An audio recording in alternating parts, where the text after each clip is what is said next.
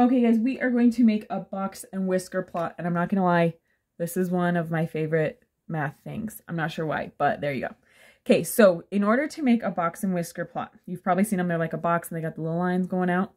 We need 5 pieces of information, okay? We need the minimum, the 3 quartiles, and the maximum, okay? And these are pretty easy to find.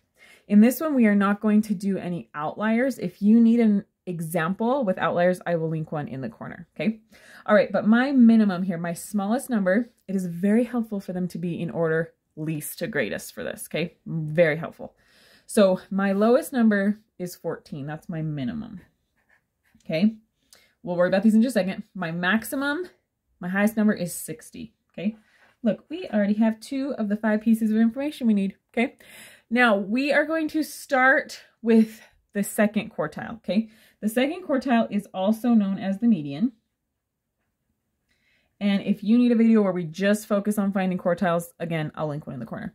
This is the median, which we find by making sure they're in order and counting to my middle number, okay? Oh, when I counted to the middle, my middle number was 40, okay? That is my median or my second quartile, okay?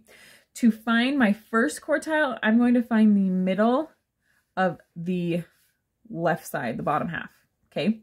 I don't count 40 in it because it is the median, but I'm going to count to the middle like this, okay?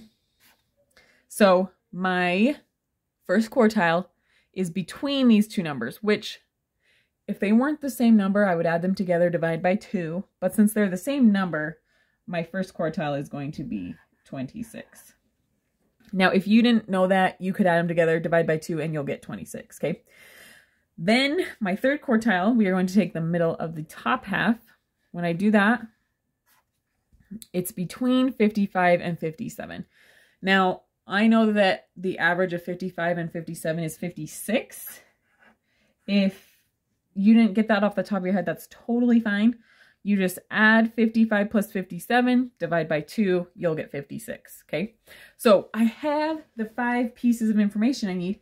Now I just get to plot them on this beautiful number line, okay? So my minimum is 14, so it's going to be about here. My first quartile, gosh, is 26, so about here. My second quartile is 40, so about here. My third quartile is 56, so about here.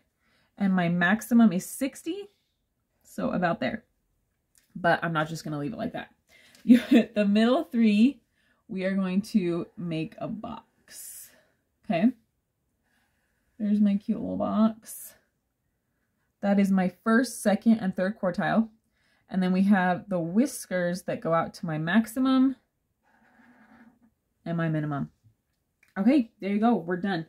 Again, if you need an example with outliers, I'll link one in the, or I'll link a playlist in the corner that has lots of videos, including ones with outliers. So hopefully that made sense. Bye.